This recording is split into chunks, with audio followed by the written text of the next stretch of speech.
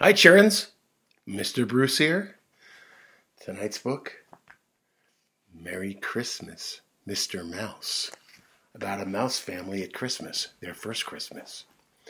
Before we start, let's get our glasses on. Eyes watching, ears listening, voices quiet, body calm. All right, we're in. Merry Christmas, Mr. Mouse.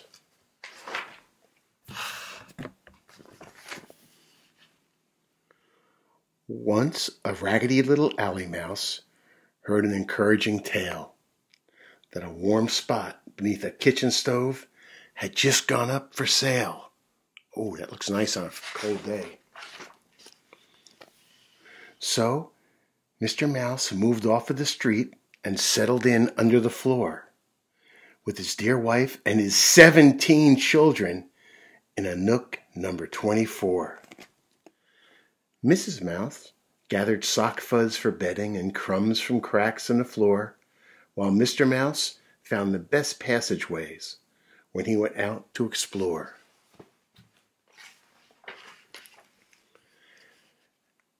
One day as he ran, he saw something new and stared in puzzled delight. An evergreen tree was brought inside the house and covered with twinkling lights.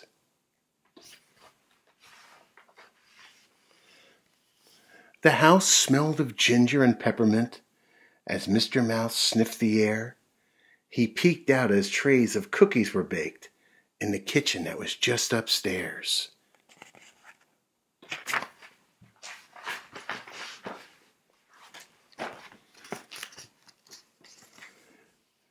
Mr. Mouse and his mouse watched the gathering of family and friends that night, while dancing and singing, the games and the gifts, everything merry and bright. Mrs. Mouse whispered, "Why light up a tree? Why dance and give gifts and sing? What makes this night so special? Can you find out why they are doing these things?" Then they heard about Santa's checking his list of naughty or nice, and he wondered if Santa Claus ever thought to bring gifts to a family of little mice.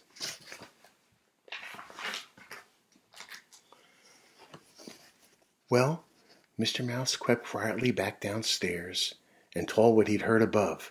All that fussing upstairs is for Christmas, and Christmas means joy and means love. Then Mrs. Mouse smiled. "I've got a grand idea, and this is just what we'll do. We'll put up a tree in our little nook, and we'll celebrate Christmas too."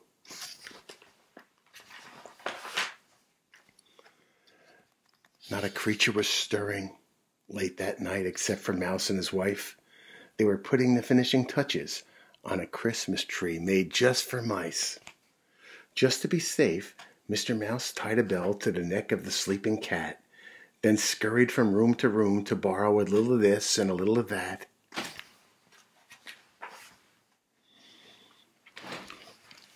He dragged everything back to their mouse hole while humming a Christmas tune, and busily worked on setting it up until he transformed the room. A small sprig of pine and a bit of string make a perfect Christmas tree, and the glow in the dark star at the top shone brightly for all to see.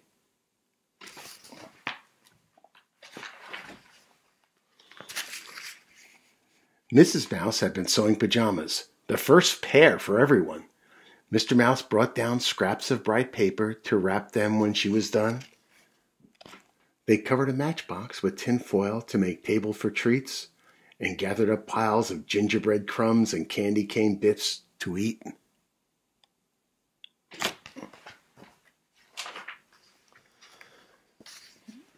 Mr. Mouse whistled.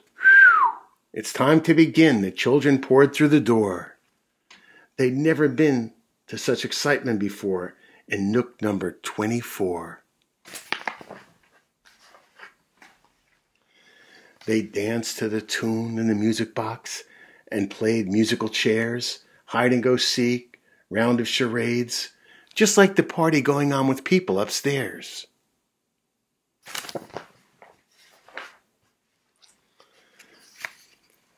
Mrs. Mouse passed out all the packages to joyful cries of surprise. When the children saw their pajamas, they couldn't believe their eyes.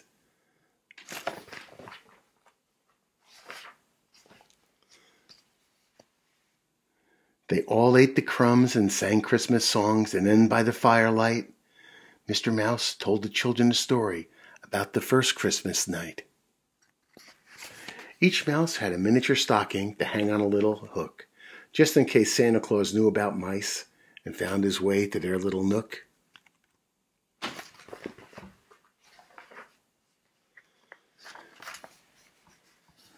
Mrs. Mouse and the children went to bed after the cleanup was done. Mr. Mouse fell asleep in his chair, and he didn't hear when Santa come.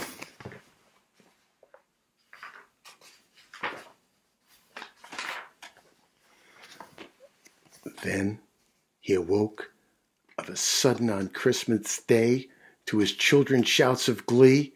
Each stocking was stuffed with a chocolate chip and a little bit of cheese. Then Mr. Mouse saw the box at his feet, and Mrs. Mouse had one too. Inside for him was a top hat, shiny and black, and she had a soft scarf of lovely blue.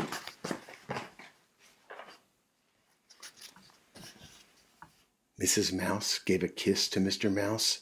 "A Merry Christmas, my dear. I have an idea, and I hope you'll agree. Let's celebrate this every year."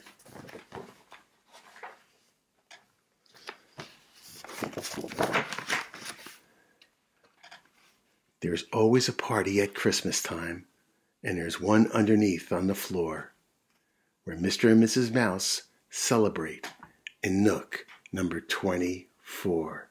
And look who's awake? The cat. The end.